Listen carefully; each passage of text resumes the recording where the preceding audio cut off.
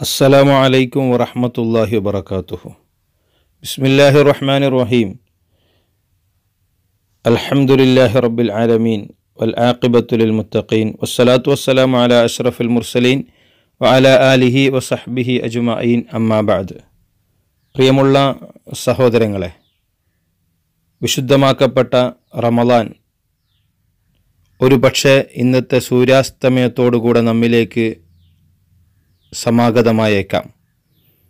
അൽഹംദുലില്ലാ, അങ്ങനെയാണെങ്കിൽ നമുക്ക് നല്ല മനസ്സോടെ ആ വിശുദ്ധമാക്കപ്പെട്ട റമദാനെ സ്വാഗതം ചെയ്യാം. റമദാനിനെ സ്വീകരിക്കുന്നതിൽ ജനങ്ങൾ പല തരത്തിലാണുള്ളത്. ചില ആളുകൾ വളരെ വെറുപ്പോടെ സ്വീകരിക്കുന്നവരുണ്ട്, അള്ളാഹു കാത്തുരക്ഷിക്കട്ടെ. ചില ആളുകൾ കച്ചവട കണ്ണോടെ സ്വീകരിക്കുന്നവരുണ്ട്, സ്വാഗതം ചെയ്യുന്നവരുണ്ട്.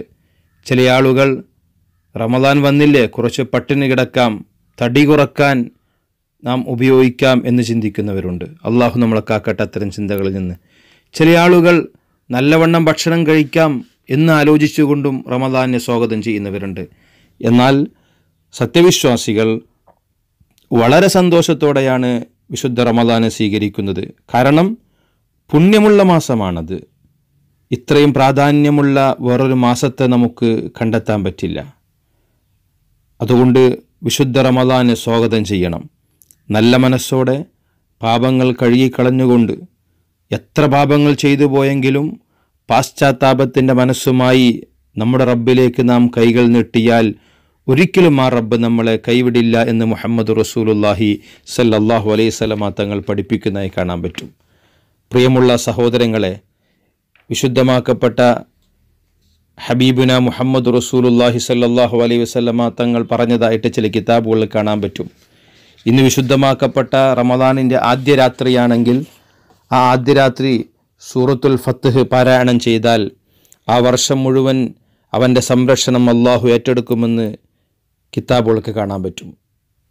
പറ്റുന്നവരൊക്കെ ആ സൂറത്തുൽ ഫത്ത്ഹ് പാരായണം ചെയ്യാൻ ശ്രമിക്കുക. അള്ളാഹു തൗഫീക്ക് നൽകി അനുഗ്രഹിക്കട്ടെ. റമദാൻ വിശ്വാസികൾക്ക് വസന്തമാണ്. കാരണം സത്യവിശ്വാസികൾക്ക് പുണ്യങ്ങൾ വാരിക്കൂട്ടുവാനുള്ള മാസമാണ് വിശുദ്ധ റമദാൻ. പക്ഷേ സങ്കടകരമെന്ന് പറയട്ടെ, ഇന്നത്തെ ലോക്ക്ഡൗണുമായി ബന്ധപ്പെട്ട് നമ്മുടെ പള്ളികൾ ഇന്ന് അടഞ്ഞുകിടക്കുകയാണ്. നമ്മുടെ ആരാധനകളൊക്കെ നമ്മുടെ വീട്ടിലായി ചെയ്യണമെന്ന് കേന്ദ്ര സർക്കാരും സംസ്ഥാന സർക്കാരും നമ്മുടെ ആലിമീങ്ങളൊക്കെ നമ്മോട് കൽപ്പിച്ചിരിക്കുകയാണ്. ഈ ഒരു അടിസ്ഥാനത്തിൽ എത്രത്തോളം എന്ന് പറഞ്ഞാൽ അള്ളാഹുവിൻ്റെ പ്രവാചകർ സല്ലല്ലാഹു അലൈഹി വസല്ലമ തങ്ങൾ വിശുദ്ധ റമദാനിൻ്റെ മഹത്വത്തെക്കുറിച്ച് നിരവധി ഹദീസുകൾ പഠിപ്പിക്കുന്നുണ്ട്. എൻ്റെ അടിമകൾ അഥവാ റമദാനിലുള്ള മഹത്വങ്ങൾ അടിമകൾ അറിയുമെങ്കിൽ വർഷം മുഴുവൻ റമദാനായിരുന്നെങ്കിൽ എന്ന് എൻ്റെ സമുദായം ആഗ്രഹിക്കുമായിരുന്നു എന്ന് ഹബീബന മുഹമ്മദ് റസൂലുള്ളാഹി സല്ലല്ലാഹു അലൈഹി വസല്ലമ തങ്ങൾ ഹദീസിലൂടെ പഠിപ്പിക്കുന്നുണ്ട്. അള്ളാഹുവിൻ്റെ പ്രവാചകർ സല്ലല്ലാഹു അലൈഹി വസല്ലമ തങ്ങൾ വേറൊരു ഹദീസിലൂടെ പറയുന്നുണ്ട്, നിശ്ചയം അള്ളാഹു റമദാനിൻ്റെ ആദ്യ രാത്രിയിൽ മുസ്ലിമീങ്ങളിലേക്ക് നോക്കുന്നതാണ്. ഒരാളെ അള്ളാഹു നോക്കിയാൽ അവനെ അള്ളാഹ് ശിക്ഷിക്കുകയില്ല. അതിലെ അവസാന രാത്രിയിൽ അള്ളാഹു അവർക്ക് പുറത്തു കൊടുക്കുന്നതാണ്. ആ വിഭാഗക്കാരിൽ അള്ളാഹു നമ്മളെയും കുടുംബത്തെയും ഉൾപ്പെടുത്തി അനുഗ്രഹിക്കട്ടെ എന്ന് പ്രാർത്ഥിക്കുകയാണ്. സഹോദരങ്ങളെ, ഈ ലോക്ക്ഡൗണിൽ പെട്ടുകൊണ്ട് വീട്ടിൽ കഴിയുന്ന നാം നമ്മുടെ ആരാധനകളൊക്കെ ഒരു കൃത്യമായ ടൈം ടേബിൾ ഉണ്ടാക്കേണ്ടതുണ്ട്. കൃത്യമായി വിശുദ്ധമാക്കപ്പെട്ട റമദാൻ്റെ പ്രത്യേക ഇബാദത്തായ തറാവീഹ് എന്ന നിസ്കാരം ഒരു പക്ഷേ നമ്മുടെ പള്ളികൾ തുറന്നു കിടന്നാൽ ഒരു ഓളം എന്ന നിലക്ക് പള്ളിയിൽ തറാവീഹ് നടക്കുന്നുണ്ടല്ലോ എന്ന നിലക്ക് നാം ഒരു പക്ഷേ പോയേക്കാം. പക്ഷേ അതിൽ നിന്ന് വ്യത്യസ്തമായിട്ട് ഇന്ന് സ്വന്തം വീടുകളിലാണ് നാം ഉള്ളത്. ഈ സമയത്ത് കൃത്യമായി തറാവീഹ് നിസ്കരിക്കാനുള്ള ഈമാൻ നമുക്കുണ്ടായിരിക്കേണ്ടതുണ്ട്. അള്ളാഹു നമുക്ക് തൗഫീക്ക് നൽകി അനുഗ്രഹിക്കട്ടെ. കൃത്യമായി തറാവീഹ് നിസ്കരിക്കുക. നമ്മുടെ ജീവിതത്തിൽ രാവിലെ മുതൽ വൈകുന്നേരം വരെയുള്ള സമയത്തിന് കൃത്യത ഉണ്ടാക്കിയെടുക്കുക. ഇന്ന സമയത്ത് ഇന്നത് ചെയ്യുമെന്നുള്ള ഒരു കൃത്യനിഷ്ഠ നമ്മുടെ ജീവിതത്തിൽ ഉണ്ടാക്കിയെടുക്കുക. വിശുദ്ധമാക്കപ്പെട്ട ഖുർആൻ ഇറങ്ങിയ മാസമാണ്. റമദാനിൻ്റെ പ്രത്യേകത നോമ്പല്ല, മറിച്ച് വിശുദ്ധമാക്കപ്പെട്ട ഖുർആൻ ഇറങ്ങി എന്നതാണ് ഖുർആൻ പറയുന്നത്. അതുകൊണ്ട് ആ ഖുർആൻ പാരായണത്തിൻ്റെ വിഷയത്തിൽ നാം ഓരോരുത്തരും അതീവ ജാഗ്രത പുലർത്തേണ്ടവരുണ്ട്. വീടുകളിൽ കഴിയുന്നതുകൊണ്ട് നമ്മുടെ നോമ്പുകൾക്ക് വിഘ്നം സംഭവിക്കുന്ന, നോമ്പിൻ്റെ കൂലി കുറക്കുന്ന ഒരുപാട് സംഗതികൾ നടന്നേക്കാം. ഒരുപാട് നമ്മുടെ മറ്റുള്ള നോമ്പിൻ്റെ കൂലികൾ കുറക്കുന്ന ഒരുപാട് പ്രോഗ്രാംസുകൾ ഒരുപക്ഷെ നമ്മുടെ ടെലിവിഷനിൽ വന്നേക്കാം.